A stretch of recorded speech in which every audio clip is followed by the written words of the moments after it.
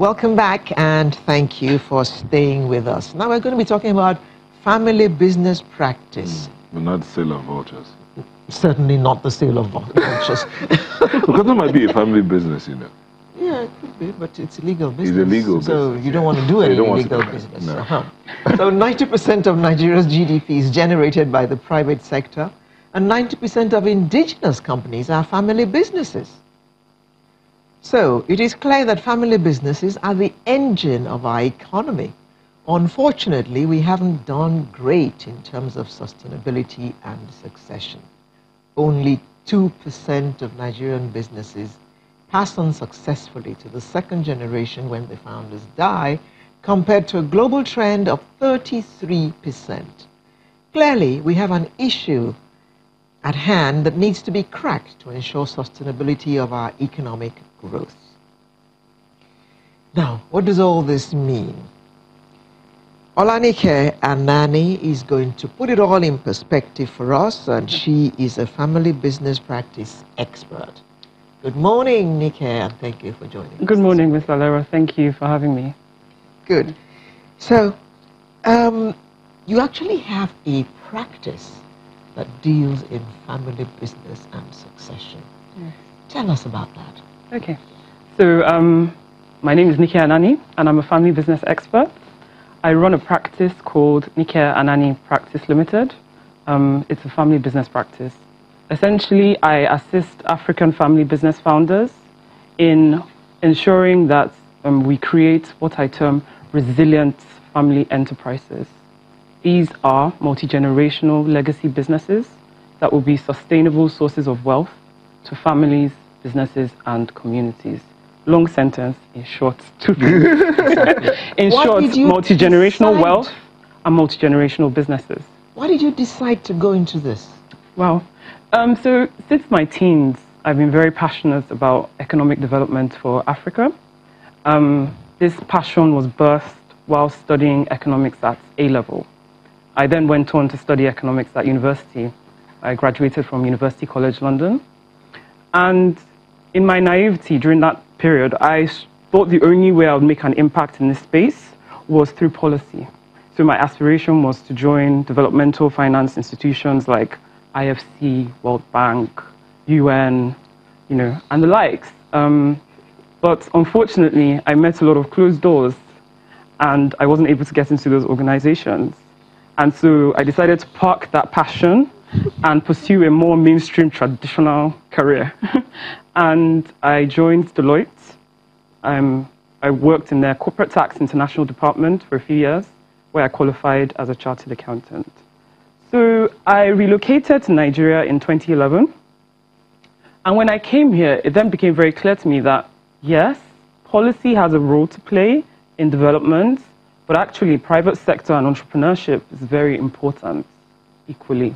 Like you said, 90% of our GDP is private sector led. 90% of indigenous businesses are family businesses. Only 2% move from generation 1 to generation 2, compared to 33% globally. And so I began thinking that if we can improve the sustainability of our family businesses, it will go a long way in propelling our economy and solidifying our growth. Okay, all the grammar. Yeah. You give a very long sentences. I didn't put it in 2 words. Yeah. Sustainable wealth and generational wealth. Okay, but I was just thinking, I used to live somewhere. There's this woman that lived opposite my house. I used to sell bread, ewagoy, bread and beans, ewagoy. But she has a daughter who's schooled in the University of Lagos. So every evening, that young lady comes back to sit with her mother and sell ewagoy to whoever wants to buy. So when you're talking now generational and sustainable, I'm wondering, does that young lady know that she can continue that business and cause it to thrive? Now, in 2011, you came in here. You started thinking that policy is good, but there has to be the practical side of it. How has that been in terms of acceptability? So I recently just started the practice, literally 2 months ago. So it's still very early days. But certainly there's an appetite. Everybody knows someone whom the father or the founder of a business passed away, and months after the founder passed away, the business collapses. And I think it's about time that we wake up and start to see that there's a way we can do these things differently. To the Ewagoyin seller's daughter, I mean, I think the founder needs to have clarity on what she wants. And so does the next generation. What does she want? And it may not necessarily be that her daughter has to carry this Ewagoyin business on. But it's important that the daughter understands what the business is about, because what is the vision? How large do we want this Ewagoyin business to be, right? And if it's a massive vision, it's unlikely that it's only going to be dependent on the mom. And at some point, if we're moving into generation 2, she might not be the person selling, but she will need to understand what the business is about to provide adequate oversight over whomever is managing the business. So I think we need to start thinking very clearly as African business founders, what do we want from our businesses? Are we aiming for sustainability?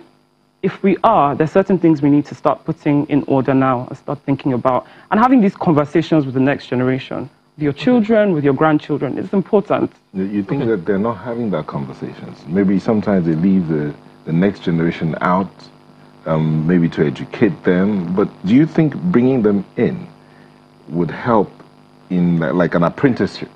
Would that help them? It could come in, there are many ways to skin a cat, as the British say. It could come in many forms, right? An apprenticeship is a good opportunity. It's hands-on. The children can go into the business and understand the flavor, what it's actually about in practical terms. But I believe the first step is the founders actually just being open with their spouses and their children. This is the vision. This is the mission. These are objectives. This is where we're heading. These are our values. Are you interested in coming along in terms of, do you want to take up a managerial position in this business? And if the child is like, yes, great, then we can start thinking of a developmental plan, because there's passion, but then there's competence. So we need to develop you and groom you to make sure that you're actually adequately equipped to take on such a role. So we start to think about, what education do you need? What training do you need? What work experiences do you need? Do you need to be shadowing in the business, through an apprenticeship and the likes? We come up with a plan. But if it's in the instance that it's like, Mommy, Daddy, I'm not interested. I want to go to Canada. I'm not interested in this business. Fine, but you still need to understand what this business is about, because in the future, assuming sustainable, multi-generational businesses, you'll be an owner of the business. And as a responsible owner, you need to understand what the business is about to provide adequate oversight. Okay, let me put it, same question about leadership and handing over to the next generation, but let's put it this way. In your view, what would you say is the role of leadership in that transition to the next generation and the sustainability of the business? Okay, so I have a framework which I challenge the founders to aspire for abundant wealth. I think it's very important, firstly, we know where we're going. I say running a business is like playing football. The objective of football is to score a goal. Similarly, in our business, build wealth, right? And in order to build wealth, there are certain things we need to put in place. And I challenge founders to aspire for abundant wealth, wealth that will last for a minimum of 3 generations. And to do that, one has to build your business and a wealth portfolio. But you need effective leadership. You can't micromanage. You can't bark orders. You need to be able to inspire those you lead so that they buy the vision, they take it as their own, and they make a stamp exactly on the organization. So I always challenge founders to promote yourself. Promote yourself to Chief Innovation Officer, Chief Legacy Officer, Chief Strategy Officer. And whilst you're being promoted, also promote those that are beneath you, that are reporting to you. Delegate more responsibilities to them, improve their capacity so that they can make an impact on your organization.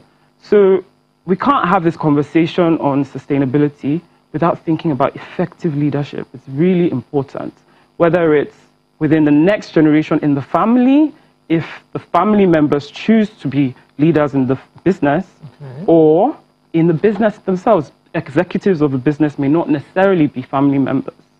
That's also an option we need to start thinking about. Must it always be the first son that becomes the next CEO? The son may not be interested, may not be well equipped.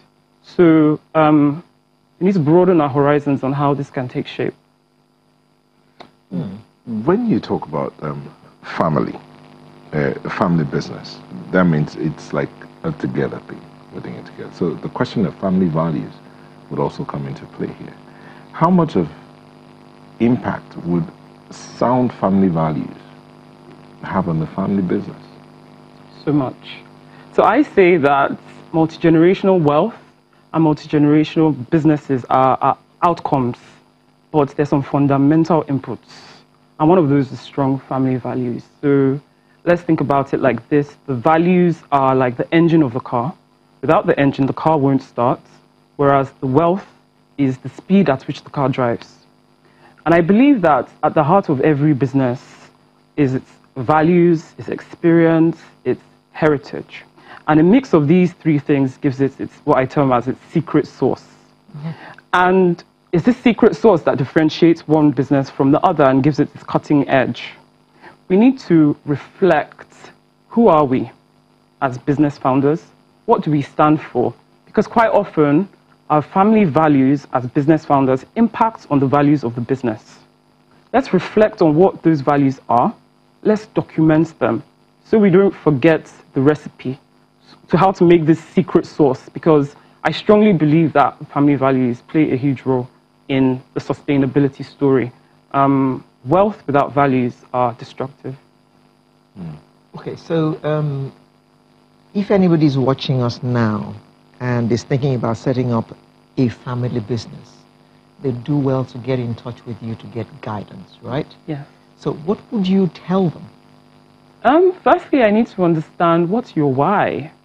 I think your why is more important than your what.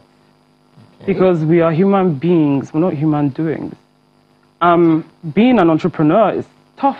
It's not easy. And you'll be faced with very difficult situations. Yeah. We don't want an instance where you are you're glued to the flash and the as we say, of being a CEO, with your Ikoyi office, driving your Prado. It's not. The reality of being an entrepreneur is hard work. So we need to understand what's your why. Are you really, really passionate about this? Are you all in? Once we know your why and you're committed, then we can start building frameworks for, is your strategy the best strategy to achieve what it is you want to achieve? Then we start thinking about your vision, your mission, the foundations of the business, your objectives and all that. And then we'll start talking more long-term, building the pieces to make this thing sustainable. I've come up with a framework, like I said, and in the framework, I've prescribed specific solutions to business founders. And these solutions are determined by the growth and the maturity of their businesses. Quickly, we run out of time. Just tell us if they wanted to get in touch with you. How would they do that? Facebook. I'm a millennial, so social media. Look for me on facebook.com/Nike Anani. I do Facebook Lives twice weekly. I speak on topics on family businesses and engage. So you can DM me on Facebook. That's all. That's all? Okay. No telephone number? Telephone number on here? Okay, all right. Okay. My email address, na@nikeanani.com. Okay. Nike, Olanike Anani, family business practice expert. Thank you very much for coming to talk to us about this very important topic, albeit one that we don't really pay attention to. Yeah. Thanks for bringing our focus to it. Thank you so much for having me. Thank you. Thank you. And thank you for staying with us. Sunrise will be right back.